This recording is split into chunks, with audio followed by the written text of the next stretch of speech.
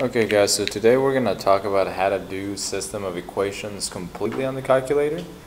So before we actually show you with this on this calculator, I'm going to go ahead and we have to do a little bit of work, alright, because all of our equations have to be in this form. We have to have the x first, the y second, the z term third, and then this d would be a constant, alright. So for example, on this first one right here, notice you have the x and the y, but I also have to have the z on this side. So I'm going to have to add z to each side, and that would give me 2x minus 7y plus z is equal to 0. Notice that that right there is 0. Okay. Now similarly on the next few parts, what you have to do, and I'm going to rewrite this one over here to make it more clear. Right. You really have your choice right here. You can either subtract those two terms from left and right, or you can subtract the y from both sides. And just to make my work a little bit easier, I'm going to subtract y from both sides. Okay, now it's important to note that you have to write this in alphabetical order. So x goes first, the y term goes second, and then the z term goes third. Alright, so right here I'm going to write x minus y plus 2z is equal to 6. Alright, notice that the third term, this is already in the form that we wanted, which is x, y, and z is equal to 6. So we're going to write 3x plus 3y plus 3z is equal to 6. Okay, so now what we're going to do on here, so the next few steps, everything else is going to happen on the calculator. Now in case you have any questions, I actually wrote, or whoever wrote this lesson, wrote every single step you need to do in the calculator. Okay, so I'm going to show you that from the very start. I would always suggest to start to press second plus 712, and then that way at least your RAM is cleared. And then the first thing we're going to do, if you look at your instructions, it says on your calculator push second matrix, right? So we're going to push second, which is the blue button, and then we're going to go to matrix, which is this key right here. So again, second, and then that key, and you should be on that menu that looks like this, alright? Now on step number 3, it tells you to go to the right to edit, so we're going to go to the right twice, where we're on edit. We're going to push enter. And then now we're going to change that matrix A to say 3 by 4. Notice that right now it says 1 by 1. So we're going to change that to 3 by 4. So I'm going to change that to 3 by 4. We're going to press enter. And now on step number 5 it says enter the coefficients of your variables and constants. Each row represents an equation and each column represents a variable. It's very important that all equations are in standard form. Alright, so standard form is what we just talked about up here. So notice that that's the whole reason I did this part. So the coefficient of x for the first one is 2, so press 2, press enter. Okay, for the second one you're going to press -7, press enter. Notice that z is by itself here, that's a 1. Alright, so we have 1z right here, so we're going to put a 1 and then we're going to press enter. Now the fourth term is going to be that 0. So right here, so we're going to type in a 0, press enter. It takes us back to the beginning. Alright, so now I'm on the second equation. X is 1, y is -1, z is 2. So that's where I'm getting that from. And then finally the fourth term is 6. Press enter.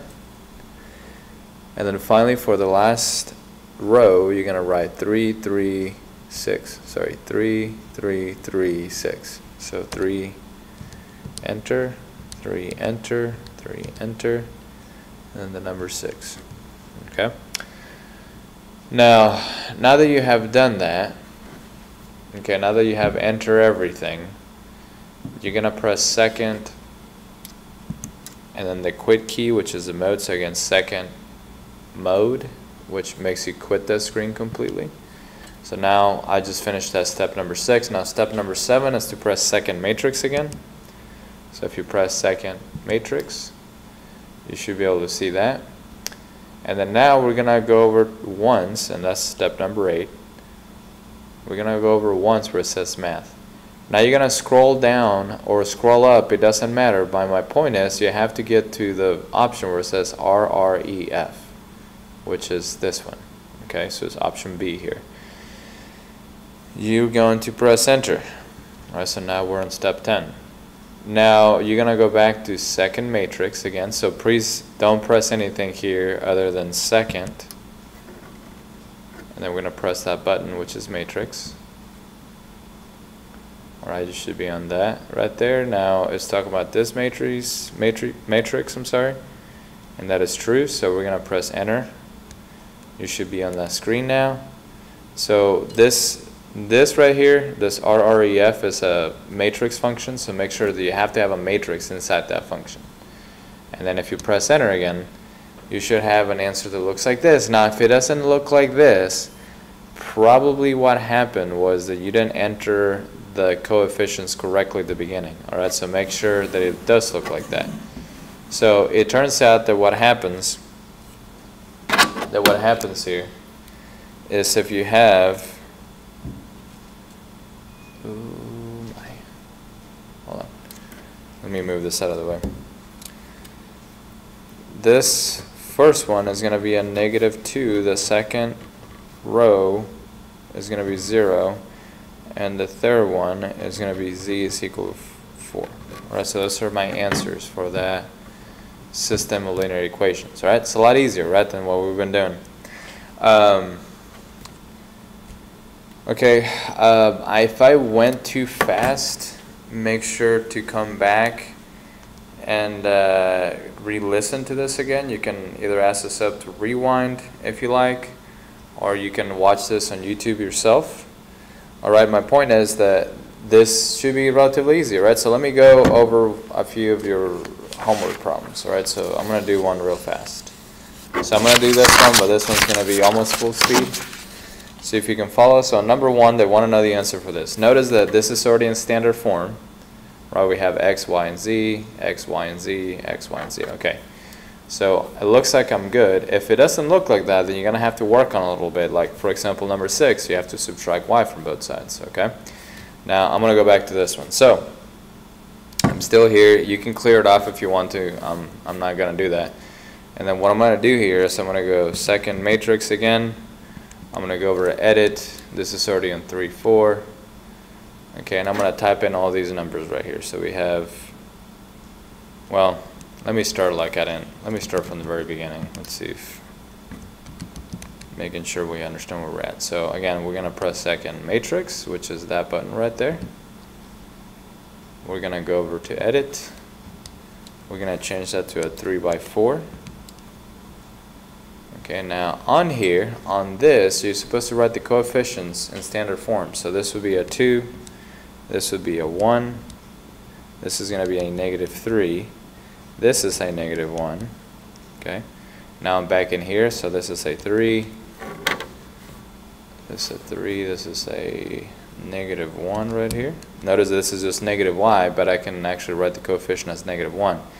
This is a 2, this is a 4, this is a 1, 2, -1, 5. Okay, so I know I went through that pretty fast, but if you don't see a number beside the letter, that's an automatic 1. Okay, so now the second part that follows that, if you were able to be with me so far, you're going to press second quit, and you're going to press second matrix again. So again, second, that button right there, matrix. Go over to math, and you're going to scroll down or scroll up, it doesn't matter, until you see RREF, which is that option. And you're going to press enter, and then right here, you're going to go back again to second matrix. Oops. Second matrix, and then just press enter twice. Now the answer is 1, 3, 2. Alright, so 1, 3, 2. Let's see which one has that. 1, 3, 2. And it has to be in that order, right? It has to be x is 1, y is 3, z is 2. So this is M. Okay? So M what goes here, and that's what you have to put everywhere you see a 1. It turns out you only have a 1 right here. Okay, if you do it like this for all of these, you're going to find out what the answer is going to be for each one of these. You can also look at the back. There's plenty of problems. I know there's a lot of problems, but this is very quick. Alright, there's got to be some muscle memory that's developed by you. Anyway, I don't know if I'm doing this when I'm gone or that I come back. However, if you got any questions, let me know. And we'll see you next time.